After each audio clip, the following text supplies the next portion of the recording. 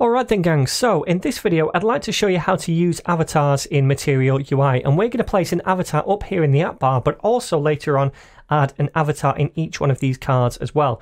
Let's start with the app bar. So dead simple, in layout all we need to do first of all is import the avatar components.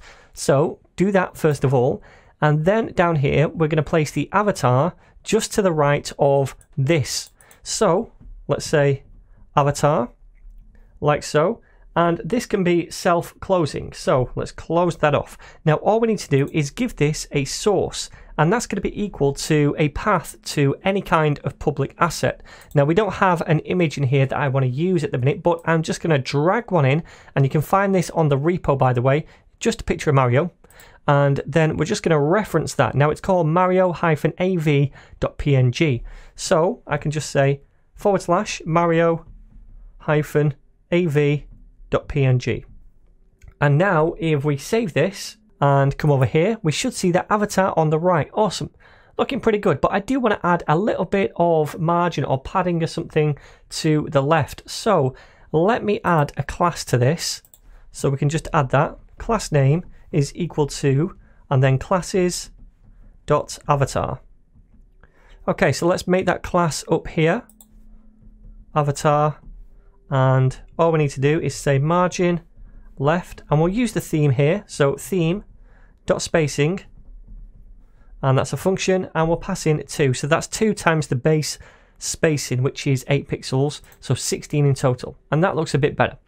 Alright, cool, so that's the avatar up here, but I also want to add an avatar to each one of these cards right here, and that avatar is basically going to be color coordinated and also contain a letter which matches the first letter of the category. For example, for any to-dos, it might be a purple avatar with a capital T in it. For any work cards, it might be a yellow avatar with a capital W inside it. So at first glance, it's easy to see the category. So to do this, I'm going to head on over to the note card component. Okay then, so in our card, remember we have a card header, and this is where we add the avatar. So I'm just going to do this at the top as a prop, and we say avatar like so, and we set it equal to something. Now this is going to be equal to an avatar component. So let me just say avatar like so. I'm going to click on this to auto import it at the top. You can see it's imported it now, and this time it's going to have an opening and closing tag because we're going to use a letter in the middle of it, like W or T for to-dos or something like that. We're not using an image as the source this time. Okay, so how do we get the letter? Well, remember we have access to the notes for this particular card, so all I need to do is say in here notes, and then we're going to say dot category to get the category, and we want the first letter, so array notation and 0, that gets us the first letter in the category string, and then we want to turn it to uppercase, so to upper case like so, and that's all there is to it. So now if we take a look at this, we should have an avatar with the letter of the category, so that works. That's pretty cool. However, I also want to color coordinate these. Now, to do that, we have to pass in the note to use styles because we're going to dynamically give this thing a different background color. So first of all, let me give this a class name. So class name is equal to classes.avatar, like so, and we'll make that class up here. In fact, we'll just change this to avatar, like this, because we don't need the test class anymore. We'll get rid of it right there. And instead of having a border, we are now going to have a background color. So background color like so. And remember, we need to evaluate the category on the note. So this is going to be a function, much like we saw before when we need a dynamic value. And this is going to return a value based on the category of the note. So let's do an evaluation of that first of all. We'll say if note.category is equal to work, for example, then we'll return a color. It's going to be from the Material UI color palette, so I'm just going to click on this to import that right here. So it's going to be yellow, and it's going to be of strength 700. This is the shade of yellow.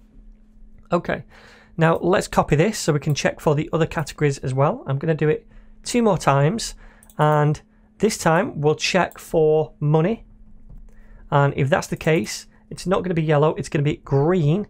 So let me import that as well. So green, and this time the strength is going to be 500. So let me change 700 right here to 500. Now the third one is going to be to-dos. That's the other category, and instead of yellow it's going to be pink.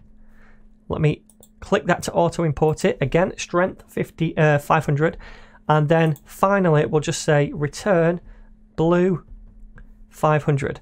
By the way, let me just delete that and import it again by clicking this, blue 500. Alright, so the reason we don't do an if check for the last one is if it's none of these to-dos, it must be the other to-do, which is reminders, and if that's the case, we'll just colour it blue. So we don't need to do a check for that fourth one. So if I save this now, we should see all of those colour coordinated because the class over here is this thing. We pass in the note, and dependent on the category of the note, it's getting a different background colour each time. So yep, looks good.